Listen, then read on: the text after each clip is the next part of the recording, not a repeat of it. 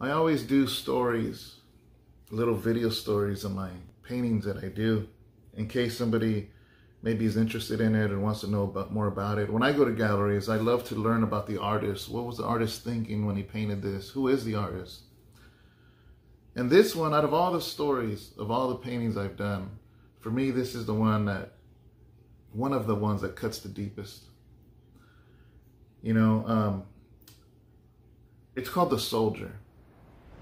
And it goes to a dark place of when I painted it, but a place of light. Let me explain. Back in 2004, I was sentenced to an 8-year prison sentence in federal prison. And out of those 8 years, I served 6. And it was there that I completely changed my life around. I have been out since 2010. So from 2004 to 2010.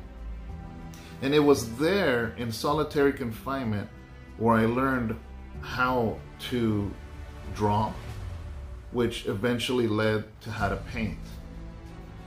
And I wanted to give my brother a gift, my oldest brother. So on my last month of releasing, I had one more painting because I would get these canvases and they would sell brushes and paints on commissary, which is like the store I could go to every week. And I wanted to paint something special for him. And because my brother was almost like a second father to me because he was 10 years older than me. You know, I did have my father in my life. He was with us, but my brother was there a lot. A huge influence on me. And he raised me to respect our armed forces, our Marines, Army, Navy, Marines, you know, Air Force. So when I saw, I was going through the USA Today, I'm not sure, I guess it was a magazine or something. It was this article, and it showed this soldier during the Iraq War that was going on. At the time I was incarcerated, this was going on. And it showed a painting, a photo of this soldier. And he looked so honorable to me.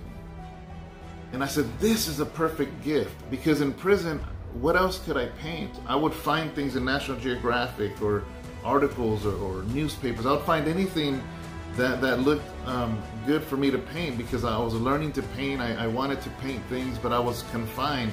I wasn't allowed, obviously, to go and take a drive down and look at some landscapes or anything. So I would get my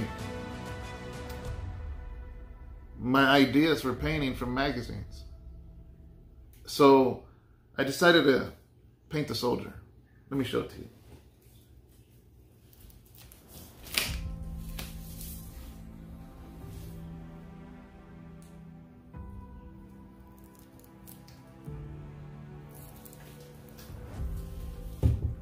This one has so much meaning to me because I painted it, I sent it to my brother in a huge envelope that I made out of manila envelopes, put a bunch of stamps on it, and I mailed it to him. And then a month later, I was released. A year after that, I planted House of Rest Church in Modesto, and I just continued on. It wasn't until a few months ago that I was having a conversation with my brother, and he said, you know, he goes, you should make some G Clay reproductions of the soldier painting you sent me. And I totally forgot about it. And I was like, can I see it? Because I didn't even remember what it looked like. And I went over his house, and he came out with the same envelope I mailed it to him. He had it put away. And he took it out, and I said, yeah, I definitely need to make G Clays of this. This is beautiful. You know, and I turned it around, and on the back, it had the officer's information. His name, his branch, his regiment number. So I thought, I gotta find this man. I pray that he's well. I pray that he came home. But if something did happen to him, I need to find his family, because I need to give them a print of this painting. You know, so as you watch this video, I don't know how this is unfolding. I am currently trying to find him. And I pray that I do, and I pray maybe I do a revision video later and it'll be awesome, you know. But this painting means a lot to me. The armed forces mean a lot to me, and everything that they do.